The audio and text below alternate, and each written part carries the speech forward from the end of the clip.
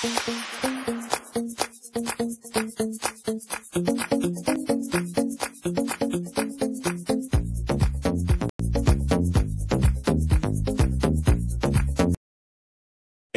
Wimbledon 1 Sutton United 3, Maxime Biamou sets up Leeds tie in dramatic late rally. An hour after the final whistle, the party was still going strong in the Sutton United dressing room. And no wonder. With victory over AFC Wimbledon in this third-round replay, Paul Doswell's non-leaguers had seized the most financially significant prize of their history, a home fourth-round tie with Leeds United. For the ecstatic 800 visiting supporters who had made the short journey up the Kingston Road, this was their finest moment since Coventry were knocked out back in 1989. Suddenly, they were up in the money. We'll get £65,000 for winning this game, £140,000 from the TV for the Leeds tie, plus at least another £90,000 in tickets and sponsorship, said the Sutton manager, Doswell. Before that though, we're going to celebrate this. I've told my wife not to expect to see me for 72 hours. What a result this was. The National League side dispensed of a club sitting 2 divisions higher than them. And they did so with a coolness and efficiency that belied the gap in status.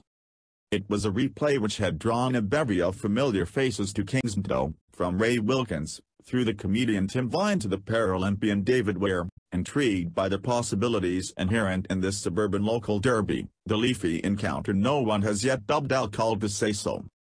If Sutton were disappointed when the experienced Nicky Bailey dropped to the bench after suffering a back spasm on the morning of the game, they did not show it. Twice in the opening minutes they bore down on the AFC goal. First Craig Eastman drew a sharp save from his former Arsenal youth team colleague James Shee, then the ex-Wimbledon forward Matt Tubbs shot wide.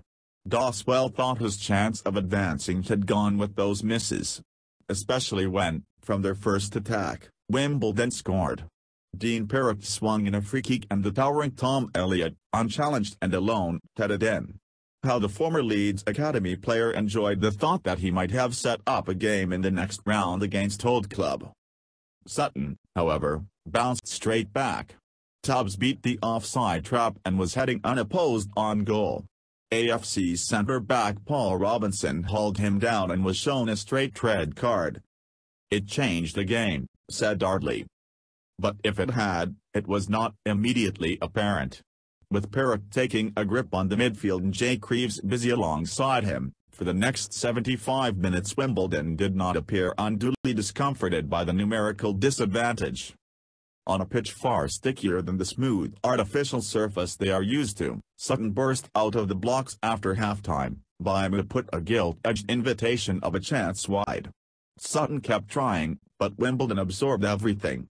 But then, with time running out, Rory Deacon twisted and turned on the edge of the area before swerving a long-range shot past Shee. The man who had scored the winner against Cheltenham in the previous round injected the whole enterprise with hope. Sutton pushed for the winner. Wimbledon could not withstand the flurry and a delighted Biamou side-footed the substitute Dan Fitchett's through ball to put the visitors into the lead. Fitchett then added a volley of his own in added time. And now for Leeds. That's if the party finishes in time.